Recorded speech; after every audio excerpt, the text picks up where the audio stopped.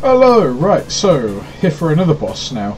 The raid, something raider, hang on, double check what it's called, because I've already forgotten.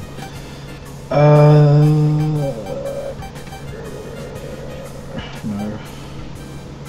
Yeah, the raid rover. So, I think I might try with this. Well, I'm going to try with the same thing I had last time. Then go back to not having anything on it, because well, sorry, to what I've got on it now, because this is good, but you know, I did the last one with just a friggin' musket, well, flintlock pistol. Let's go do it with another flintlock pistol, you know, why not?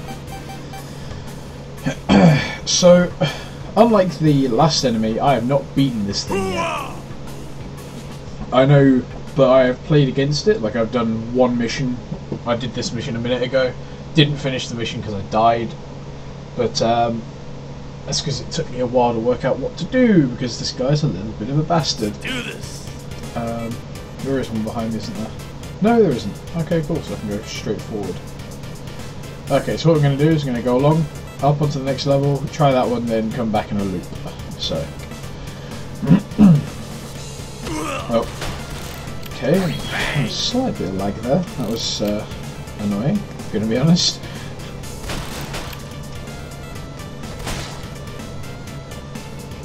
Thing's still wrecking shop because flintlock pistols in this universe apparently seem to be like the tits, even though, you know, it's a flintlock pistol and these guys have like rifles. They have like machine guns and I'm using a flintlock pistol. Because, you know, fuck all your shits, that's why. Okay, just ignore everybody down there. No one's got armor piercing around, so I don't have to worry about it. Just flying out here. Oh, there we go. This boss is really annoying because it will just ram you for no fucking reason, twice in a row. That's actually really annoying.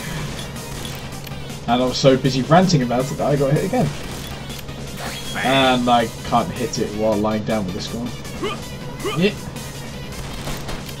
Right, so this is basically what you got to do. You got to... Well, I'm ducking under the shots.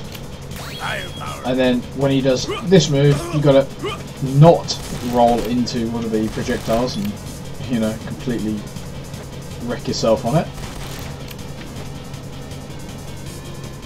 Yeah, sometimes he will just, like, ram into you like a little bastard.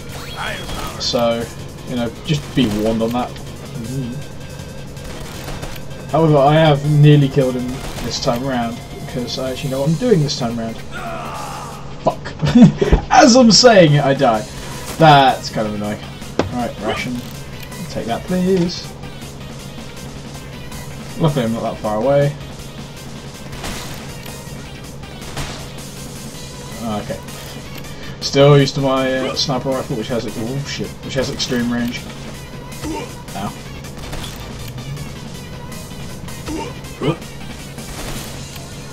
I'm like, what I would advise doing is rolling when he's at that, when he first goes up. I just keep fucking it up. There we go! And he's down. Ooh, what's that? Leaf spring, cool.